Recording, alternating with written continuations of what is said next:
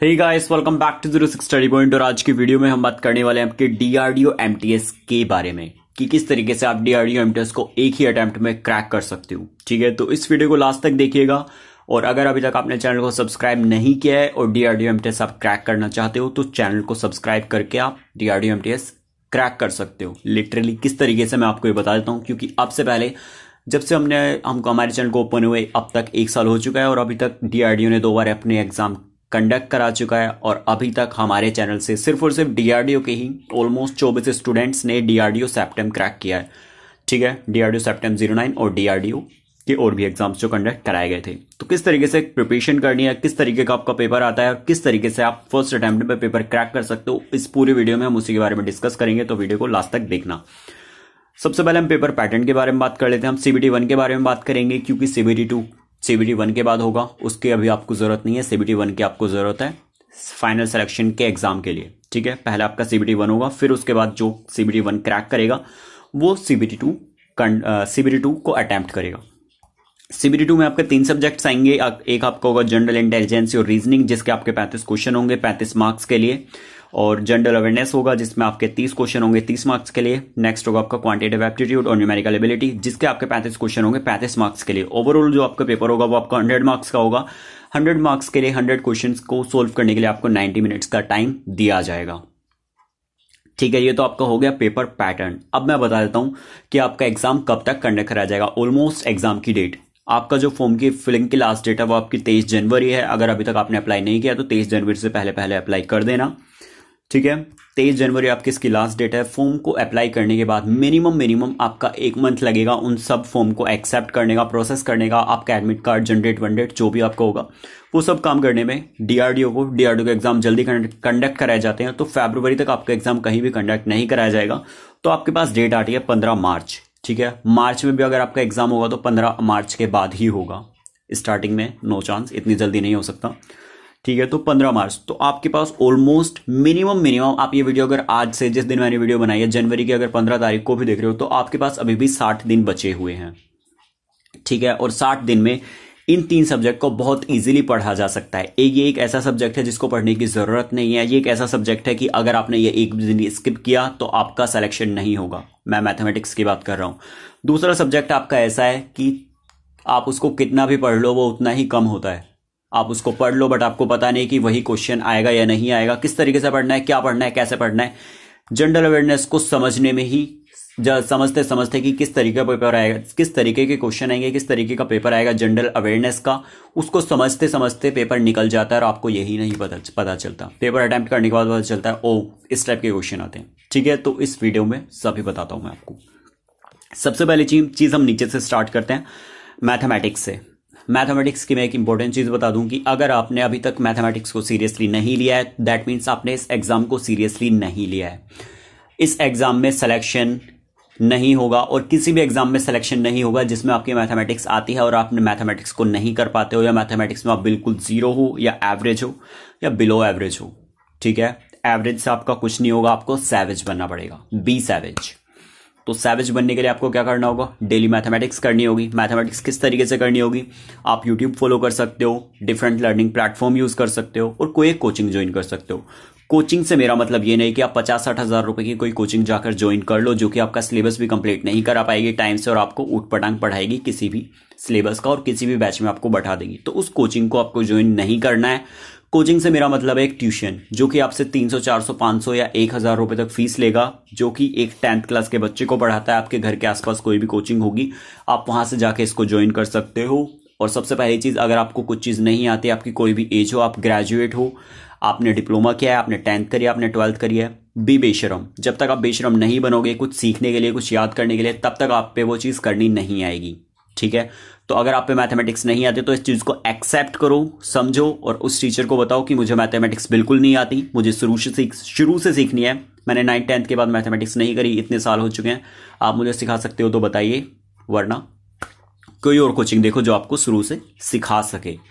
ठीक है, उसके बाद आप बुक में आपको बताता हूं, आप RS अग्रवाल को फॉलो कर सकते हो। अगर आप खुद से पढ़ना चाहते हो, आप कोई कोचिंग ज्वाइन नहीं करना चाहते, आप खुद से पढ़ के समझ सकते हो, तो एम टायरा नाम की एक बुक आती है, magical book quicker mathematics for M टायरा की लिखी हुई बुक है वो। आप उसको स्टेप बाय स्टेप उसमें मैथमेटिक्स बताई गई है, वो आपके लिए मोर देन इनफ है डीआरडीओ एग्जाम के लिए। RS अग्रवाल तो मोर देन इनफ है। और अगर आप एक सिर्फ आपको मैथमेटिक्स ऑलरेडी आते हैं और आपको प्रैक्टिस करनी है तो आप राकेश यादव वाली बुक ले सकते हो, जिसमें आपके 7000 समथिंग क्वेश्चन आप उसको सोल्व कर लीजिए, वो हर एक एग्जाम के लिए परफेक्ट है। ठीक है, मैं लेवल वाइज बता रहा हूं। आपका मैथमेटिक्स लेवल 0 है तो एम टायरा, एवरेज है तो RS अग्रवाल, सैवेज है तो राकेश यादव। ठीक है, बिलो 0 एवरेज देन सैवेज, 0 पे एम टायरा, एवरेज पे RS अग्रवाल, सैवेज पे राकेश यादव। ठीक है, ये तो आपकी बात हो गई मैथमेटिक्स की। मैं अभी भी बता रहा हूं 35 नंबर के आपके क्वेश्चन आएंगे। अगर आपको मैथमेटिक्स नहीं आती तो आपका सिलेक्शन नहीं होगा, टाइम वेस्ट मत करिए। ठीक है, और मैथमेटिक्स में ये भी नहीं बोल रहा, आपके कुछ 15 टॉपिक के आसपास मैथमेटिक्स में आते हैं, आपको 15 करने की जरूरत नहीं, आप 12 करके जाओ, 30 नंबर के मैथमेटिक्स करके जाओ, बट ऐसे करके जाओ कि 30 में से 30 नंबर आपके आएंगे, वो आपके लिए इंपॉर्टेंट है। आपके सिलेक्शन के लिए आपकी एक्यूरेसी होना जरूरी है, ना कि क्वांटिटी। ठीक है, आप क्वालिटी में करो, क्वांटिटी में नहीं करो। आप जितना करो उसको ऐसा करो कि वो चीज करी हुई गलत ना हो। आपको एक चीज और बता दूं कि डीआरडीओ का जो आपका पेपर आएगा वो बहुत ही बेसिक टाइप ऑफ पेपर आएगा। बेसिक मतलब बिल्कुल बेसिक। एक 10th क्लास का बच्चा जो 10th पास करके आ रहा है उसको डीआरडीओ को पेपर दे दिया जाए तो मैं ये नहीं बोल रहा कि वो क्रैक कर देगा, नहीं, क्रैक नहीं कर पाएगा, बट कम से कम वो इतना कर ले, लाइक 60-70% वो आपका पेपर अटेम्प्ट कर देगा। 60%। डीआरडीओ की जो मिनिमम क्राइटेरिया उसने माना है वो आपका 40% माना है। ठीक है, और डीआरडीओ में जब आप 70 या 80% मार्क्स लेके आओगे, लाइक यहाँ पे आपका 100 नंबर का पेपर हो रहा है, 100 नंबर का पेपर हो रहा है, और अगर आपको लग रहा है कि सिर्फ उससे 60-70 नंबर से आपका सिलेक्शन हो जाएगा CBT 2 के लिए, यू आर रॉन्ग। आपको मिनिमम 85 लेके जाने होंगे। ठीक है, कट ऑफ 85 से अबव जाएगी, क्योंकि 1870 आपकी सीट्स हैं इंटू 10। हर एक सीट के लिए 10 बंदों को सिलेक्ट किया जाएगा। लाइक सपोज करिए कि एक बंदा है, एक सीट है, सिर्फ और सिर्फ डीआरडीओ में एक सीट है, तो CBT 2 के लिए सिर्फ 10 कैंडिडेट को सिलेक्ट किया जाएगा। तो 1817 सीट के लिए इंटू 10 आपको करना होगा, उतने स्टूडेंट्स को CBT 2 के लिए सिलेक्ट किया जाएगा, ना कि उन सभी को जो कि 40% से स्कोर हायर करते हैं, उन सभी को नहीं लिया जाएगा। सिर्फ 1:10 का फॉर्मेट आपका यूज किया जाएगा। ठीक है, मैथमेटिक्स आपको समझ आ गया। Mathematics is equal to selection. Second चीज आती है आपकी, सेकंड को हम बाद में लेंगे, हम बात कर लेते हैं आपकी रीजनिंग की। रीजनिंग किस तरीके से करनी है? रीजनिंग गाइस एक बहुत ही इजी चीज है। आप उसको जितना खुले दिमाग से सोचते हो वो उतना ही ज्यादा इजी होती है आपको सोल्व करने के लिए। जितना ज्यादा आप उसको कॉम्प्लिकेट करते हो, जितना ज्यादा आप उसमें दिमाग लगाते हो, उसके गलत होने के चांसेस उतने ही ज्यादा होते हैं। ठीक है, तो आप जब भी एग्जाम देने जाते हो तो अपना दिमाग हमेशा खुला रखो। ये आपकी ट्रिक हो गई एग्जाम वाली। अब बताता हूं कि इसको करना किस तरीके से है। इसको करने के लिए आपको मेरे चैनल को सब्सक्राइब करना होगा। 1 जनवरी से आपकी रीजनिंग की क्लासेस स्टार्ट हो रही है, DRDO MTS के लिए स्पेशल क्लासेस। तो अगर अभी तक आपने चैनल को सब्सक्राइब नहीं किया तो मेक श्योर यू सब्सक्राइब्ड और शेयर दिस वीडियो। ठीक है, क्योंकि स्टूडेंट ज्यादा होंगे, कमेंट्स ज्यादा होंगे वीडियो पे, तो ही मेरे पे प्रेशर आएगा जल्दी से जल्दी आपकी सीरीज को बनाने का और ज्यादा से ज्यादा आपके रीजनिंग के लेक्चर्स अपलोड करने का और आपको ज्यादा से ज्यादा कंटेंट प्रोवाइड कराने का। ठीक है, तो मुझे भी मोटिवेशन की जरूरत है और वो मोटिवेशन मुझे आप लोगों से मिलती है। और जब तक मैं आपको मोटिवेट नहीं करूंगा तो आप मुझको मोटिवेट कैसे करोगे? मैं इस वक्त आपको मोटिवेट कर रहा हूं तो मेरा भी मोटिवेशन का हक बनता है। सो इन रिटर्न मुझे कमेंट चाहिए, मुझे एक शेयर चाहिए और मुझे एक सब्सक्राइबर भी चाहिए आपसे। ठीक है, मैं कोई फ्री में नहीं कर रहा आपके लिए, मैं सिर्फ आपसे एक चीज मांग रहा हूं, वो एक शेयर मांग रहा हूं, जो कि आप इतना तो एटलीस्ट कर ही सकते हो। और हाँ, सब्सक्राइब करना फ्री होता है। रीजनिंग के लिए आपको बुक्स मिल जाएंगी फ्री ऑफ कॉस्ट, मेरे चैनल पे मैं पोस्ट कर दूंगा। और एक चीज और बता दूं कि डीआरडीओ के फेक पेपर्स आपको बहुत सारी वेबसाइट्स पर मिल रहे हैं, वो डीआरडीओ के असली पेपर्स नहीं है, तो उनको फॉलो मत करिए। ठीक है, मैंने बहुत सारी वेबसाइट्स चेक करी हैं इंटरनेट पे, आपकी बहुत सारी DRDO MTS previous year papers, DRDO की यूट्यूब पर वीडियोस हैं बहुत सारी, जिसमें बोला जा रहा है कि डीआरडीओ प्रीवियस ईयर पेपर्स। भाई वो प्रीवियस ईयर पेपर्स नहीं है, उसमें डीएमआरसी के पेपर्स को कट करके पोस्ट कर दिया जा रहा है। कोई भी एसएससी जेई वाले पेपर्स को हाफ में पोस्ट कर दिया जा रहा है। एसएससी की जो रीजनिंग है उसको कॉपी करके उसको दूसरे पेपर पे उतार के उसको पोस्ट कर दिया जा रहा है। ठीक है, तो इस चीज को ध्यान रखिए कि वो आपके डीआरडीओ MTS के प्रीवियस ईयर पेपर्स नहीं हैं, उनको पेपर्स नहीं मानिए, उस टाइप के क्वेश्चन नहीं आएंगे। ठीक है, वो फेक पेपर्स हैं आपके। ठीक है, समझो इस बात को। वो आपके फेक पेपर्स हैं उनको मत करो, मैं आपको प्रोवाइड करा दूंगा। मिलेंगे तो मैं ट्राई कर रहा हूँ, अभी तक तो मिले नहीं है। जैसे मुझे मिलेंगे या जहां से भी मिलते हैं मैं ट्राई करता हूँ, मिलेंगे तो मैं आपके लिए पोस्ट कर दूंगा। और 100% में 2 से 3 दिन के अंदर आपके डीआरडीओ के प्रीवियस ईयर पेपर पोस्ट कर दूंगा, डोंट वरी। अब बात आती है आपकी जनरल अवेयरनेस की।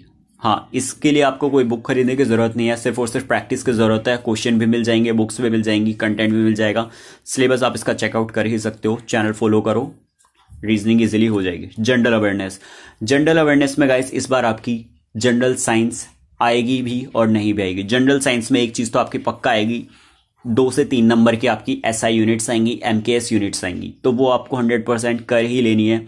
उसी के साथ जनरल अवेयरनेस में आपकी हिस्ट्री आती है, इसमें आपकी ज्योग्राफी आती है, इसमें आपकी इंटरनेशनल और नेशनल न्यूज से रिलेटेड, करंट अफेयर्स से रिलेटेड आती है, इसमें आपकी जनरल पॉलिटिक्स आती है, इसमें आपकी पॉलिटिक्स से रिलेटेड क्वेश्चंस आते हैं, इसमें आपके रिसेंटली एक्ट से रिलेटेड जो चेंजेस इधर उधर हो रहे हैं वो सब आ रहे हैं। अभी आपका रिसेंटली कैब एनआरसी एनपीआर चल रहा है, तो इससे रिलेटेड एक क्वेश्चन तो जरूर आएगा। इसमें आपके इसरो से रिलेटेड और कम से कम 3 क्वेश्चन आपके डीआरडीओ और इसरो से रिलेटेड जरूर आएंगे, ठीक है। तो जहां भी आपको न्यूज मिले डीआरडीओ और इसरो से रिलेटेड, तो एटलीस्ट उसको जरूर पढ़ लेना, उससे रिलेटेड क्वेश्चन आपके 110% आएंगे, ठीक है। 6 नंबर आपके यहीं से हो गए, 100% मैं बता रहा हूं। आपके एसआई यूनिट और आपके डीआरडीओ और इसरो से रिलेटेड क्वेश्चन जरूर आएंगे। स्पोर्ट्स में आपके किसने कौन सा मेडल जीता, इंडिया में किसने ओलंपिक में मेडल जीता, गोल्ड कितने जीते इंडिया ने, ये इस वाली ईयर का ओलंपिक कहाँ कंडक्ट हुआ था या कंडक्ट कराया जाएगा, 2027 का कहाँ कंडक्ट कराया जाएगा, इस ईयर आपका फुटबॉल वर्ल्ड कप किसने जीता, इस बार आपका क्रिकेट वर्ल्ड कप किसने जीता, इस बार आपका आईपीएल किसने जीता, विराट कोहली का निकनेम क्या है या फिर चीकू किस क्रिकेटर को बोला जाता है। इस टाइप के क्वेश्चंस भी आपके डीआरडीओ में देखने के लिए आपको मिलेंगे, ठीक है।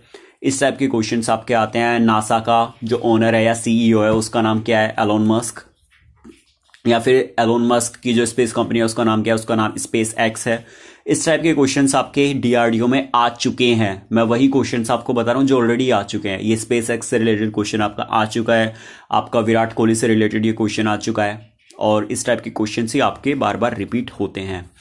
और बेसिक टाइप ऑफ क्वेश्चंस आते हैं जो एक जनरल नॉलेज, जनरल अवेयरनेस एक नॉर्मल बंदे को होती है, जो डेली टीवी देखता है, जो आधा घंटा दिन में न्यूज देखता है, वही टाइप के क्वेश्चन आते हैं। सो आप आज से ही टीवी देखना स्टार्ट कर सकते हो। टीवी देखने के लिए आप एनडीटीवी को यूज कर सकते हो। आधे घंटे है जब भी आपकी हेडलाइट्स दिन की दिखाई जाती हैं, आप एक टाइम चेक कर लो कि इस टाइम दिन की 100 बड़ी खबरें, इस टाइप से जो भी दिखाई जाती हैं वो हेडलाइंस, आप वो देख सकते हो। मैं ये नहीं कह रहा पूरा दिन आप पूरा बैठ के टीवी देखो, उसकी जरूरत नहीं है, आप वो देख सकते हो। और सबसे इंपॉर्टेंट चीज, अगर आपको सिलेक्शन चाहिए तो आपको सोशल नेटवर्क क्विट करना होगा। क्विट सोशल नेटवर्क मूवमेंट, जैसा हुआ था ना क्विट इंडिया मूवमेंट अंग्रेजों के लिए, उसी तरीके से आपको भी एक मूवमेंट चलाना होगा, क्विट सोशल नेटवर्क मूवमेंट। तभी आप एग्जाम क्रैक कर सकते हो, वरना नहीं कर सकते, लाइफ झंड हो जाएगी।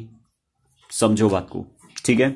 मेरे ख्याल से आपको समझ में आ गया होगा कि किस तरीके से एग्जाम को क्रैक करना है। मोटिवेशन आपको मिल गई होगी, नहीं मिली तो कोई बात नहीं, मैंने अपना बेस्ट ट्राई किया। अगर अभी भी नहीं मिली तो आप मुझे नीचे कमेंट करके बताओ कि मोटिवेशन मिल गई, मोटिवेशन नहीं मिली, कोई डाउट है, किस चीज के से रिलेटेड क्या मटेरियल चाहिए, वो सभी आपको मिल जाएगा। बस आप नीचे कमेंट करके बताइए। वीडियो कैसे लगी वो आप मुझे ये भी कमेंट करके बताइए। इस वीडियो को लाइक कर देना, इस वीडियो पे लाइक टारगेट रखते हैं 100 लाइक्स, ठीक है, इतना तो आप कर ही सकते हो।